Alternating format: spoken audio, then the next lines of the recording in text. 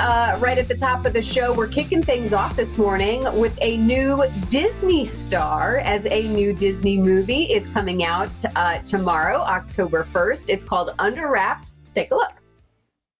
So, how do you like it here? I hate it. This town is boring, and my friends are all back in Rockport. How exciting do you need it to be? I'm gonna be an investigative journalist. To do that, I need to find stories. To do that, I need to be someplace where stories happen. And this is not it. Well, who knows? This place could surprise you. Anything's possible, but I doubt it. Dad and Steph Day said if I don't like it, I can go live with Pop back in Rockport, so next summer, I'm out of here. Nice. A clip from a new Disney Plus movie, Under Wraps. You know, there's so much new programming coming out to kind of give people the creeps there. Sophia Hammonds is in on the fun, too. I like that you said you're going to be an investigative journalist, by the way, in that clip. We can appreciate that here on the Morning Blend. I'm sure. So tell us about this movie, because like I said, we were saying between Alex's 4-year-old, my 8-year-old, kids are really excited about this. They've been seeing the previews, and it just looks like it's like my speed of kind of scary movie, it seems like, because it sounds like a theme of friendship and just a good mystery, I think. It definitely is a great mystery. It's super fun. It's really fast paced, so it's you kind of feel like you're going along the adventure with these 3 kids. Like you may know, Under Wraps is about 3 kids who discover a stolen mummy, and they have to get him back into his resting place before the time runs out. And yeah, I mean, everything you mentioned is just a really fun movie. It's definitely got messages like the importance of friendship, the importance of teamwork. And I think, my character, Amy, she learns how to look at things from a new perspective, because as you see in the clip, she doesn't really want to be in this town. But, after going on this adventure with these 2 kids, she's kind of learning to look at things from a new perspective. Apparently learning to dance too, or at least the mummy Harold is learning to dance there. Yeah, it's interesting to talk with someone, and being able to portray someone who the focus is friendship. The focus is getting, these teen messages, if you will. How nice is that to be able to portray that as someone your age, being able to kind of help others, maybe trying different ways to fit in and things?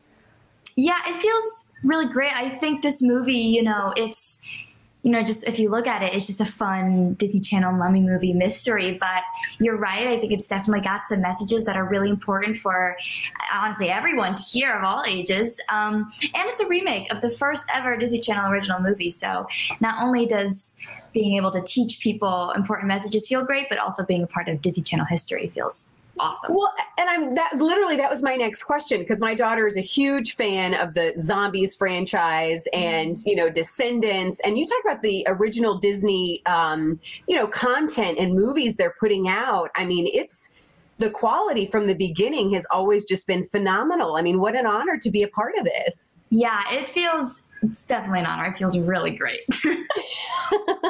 So let's talk. What do you think, though? Let's talk age groups. Who do you think this is good for people to kind of check out? Like we're more on the Disney Junior side of things still, but still it may be a way to introduce some older content. What do you think, Sophia?